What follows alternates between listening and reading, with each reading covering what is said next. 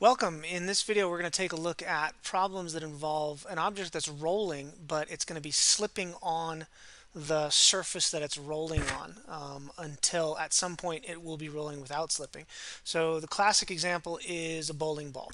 When you first throw that bowling ball down the lane, it has an initial linear velocity, v naught, but it doesn't have any rotation yet. And as that ball goes, then it starts to roll faster and faster and faster and faster until at some point down the lane, the ball is now rolling without slipping. So what we're going to see here is that the omega is going to increase, and then the linear velocity is going to decrease. And the free body diagram for the forces acting on the bowling ball is going to show us why. So obviously we've got mg acting, and we've got the normal force acting, and then friction. The ball is slipping along the floor, and kinetic friction is now going to be acting opposite the direction of motion here for the bowling ball. So we can see that mg and the normal force don't apply any torque, but the kinetic friction does.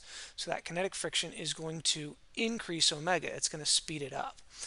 So one thing to recognize with these types of problems here is we have the linear velocity decreasing and the angular velocity is increasing. So the sign, SIGN, on our acceleration, the linear acceleration and the angular acceleration are going to be opposite. So since omega is increasing, I'm going to go ahead and say that our alpha is going to be positive, the sign on our alpha. And then that means the linear acceleration, since it's decreasing, we're going to go ahead and say that's negative. All right. And so we have a torque from the friction force that's causing an alpha, and then we also have the net force acting on the bowling ball itself that's causing the linear acceleration. So like we have so many times in the past, we're going to go net torque is equal to I times alpha, and we're going to have to go net force is equal to m times a. So we'll assume this bowling ball has a mass of m and a radius r. It is a solid sphere, so I for a solid sphere, looking at some sort of table, is 2/5 mr squared. All right. So let's fill in net torque and let's fill in force. So for the torque, we have the torque from friction. And if alpha is positive, that torque is going to be positive here. So that's going to equal 2/5 mr squared times alpha. And the torque from friction is going to be the distance from the axis, r, times the magnitude of the force, which is going to be mu mg in this case, and that's going to equal 2/5 mr squared alpha. And the masses we're going to cancel here, and we're going to stop. Oh, we got one of the radiuses canceled as well. 1r over here cancels 1r over here. So let's just write down what we got. Mu g is equal to 2/5 r alpha. All right. And we're just going to stop right there for the time being, and we're going to work on our F equals ma. So friction's acting to the left, and our acceleration is negative to the left, so we have negative force of kinetic friction is equal to ma. And friction, again, is mu times the normal force, mg in this case, equals ma. And the masses cancel out. We get negative mu g is equal to a. Okay, so now major concept here. While this bowling ball is slipping, then the wormhole equation that relates the linear velocity to omega, that relates the linear acceleration to alpha, does not apply. So it's important to note here that a is not equal to r times alpha while that bowling ball is slipping. Similarly, v is not equal to r times omega. Okay? So we can't use the wormhole equation to relate a and alpha just yet.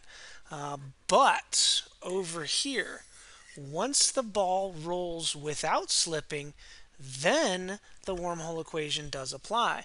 So some time later, some distance later, then the wormhole equation will apply, and we can say that v final is going to be equal to r omega final. Let's go capital R because that was the bowling ball. Okay. So that's going to be kind of the key here. All right. Now we'll take a step back and say, what are they asking us to find here? They could ask us to find several different things. They could ask us to find omega final and v final. They could ask us just to find the final velocity, linear velocity of the bowling ball. They could ask us to find the distance that it travels down the lane until it's rolling without slipping. They could ask us to find the time that it takes for the bowling ball to do this. All right, so there's a bunch of different potential options here. Okay, what we're going to find here in this particular problem is, let's go with the final linear velocity. Okay, so we know v initial, we know omega initial is 0, and we want to find v final. Okay, so the key to doing this is, oh hey, the acceleration is constant, which means that I can use a kinematic equation for A and relate the linear acceleration to v final and v initial and time potentially. I can use a kinematic equation for alpha to do the same thing. All right, so let's use that v final equals v initial plus a times t. So v final equals v naught plus at kinematic equation for both rotational form and linear form, and see where we're at. Okay, so let's replace alpha with that kinematic. So we got mu g is equal to 2/5 times r times omega final minus omega initial, all divided by the time interval. And doing the same thing over here for the linear acceleration, negative mu g is equal to v final minus v initial all over the time interval. Okay. So the important thing to recognize here is that the time in the right-hand equation is equal to the time in the left-hand equation. All right, it's slipping, moving linearly for the same amount of time that it's slipping, moving rotationally. And then the other thing to notice is that both of these equations right now are basically equal to mu g. So if we throw the negative sign over to the other side here and do negative v final minus v naught, then I have two equations both equal to the same thing. So the lovely thing here, set them equal to each other. So 2/5 r times omega final minus omega naught over t is going to equal negative v final plus v initial all over t.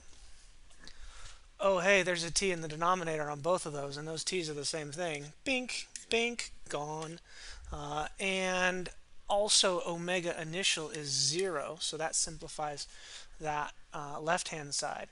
So we've got 2/5 r omega final is equal to negative v final plus v initial. Let's remember that we're solving for v final, and we need to also remember that at this point, when you've got rolling without slipping now, the wormhole equations apply. So then we can replace the omega final with v over r. So on this side, 2/5 r times v final over r. And then on this side, we're going to have still negative v final plus v naught. So the r's cancel on the left-hand side. I'm going to add that v final over to the other side, so we end up with 2/5 v final plus v final equals v initial. Adding the fractions together on the right, 2/5 plus 5/5 gives us 7. That was not a 7. Let's go back and do a 7, shall we? 7/5 v final equals v naught.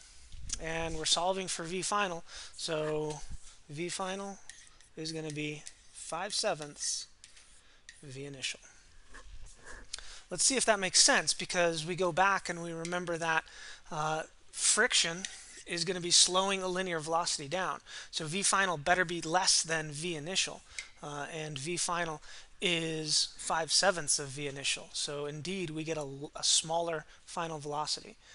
At this point, we could then solve for omega final, again, using the equation here, and we could solve for the length of time it takes with the kinematic. You could solve for t. We could solve for the distance the ball traveled during this whole time, because we've got everything that we need. All right. So important things to remember in the setup. Alpha and A have opposite signs. In this particular case, V final is less than V initial. Omega final is greater than omega initial. We start with torque equals I alpha and F equals ma. Okay? The wormhole equations don't apply until that ball is now rolling without slipping. All right? I'm going to take a look at the other problem that's classic to this. Say we take a bike wheel and we start spinning it so that it has an omega initial, but it has no initial velocity. And then we set it on the floor. Okay, so now it's going to spin with slipping on the floor until it gets traction. But we have to think about what direction that the friction would be acting here. If the ball is slipping on the floor, pushing to the left on the floor is going to push back to the right on the ball. So the free body diagram for the bike wheel, the free body diagram for the bike wheel is mg normal force, but friction now acting to the right. And at some point down the line, this bike wheel is then going to roll without slipping. It is going to have an increased linear velocity, and it's going to have a decreased omega final. But again, at this point, when the ball is now rolling without slipping, the bike wheel rolling without slipping, we can say V final is equal to R times omega final. Okay, that is not true in the interim here as the ball's going across. Once again, we need opposite signs for alpha and A. So here omega is decreasing, so I'm going to say alpha is negative, and the linear velocity is increasing, so I'm going to say acceleration is positive. All right, so we're going to get a negative torque here and a positive net force. Negative net torque, positive net force to give us a negative alpha and a positive A. And we're going to set it up the same way. Net torque equals I alpha, net force is equal to ma. And solve for what they're asking you to solve for. All right, that's it for now.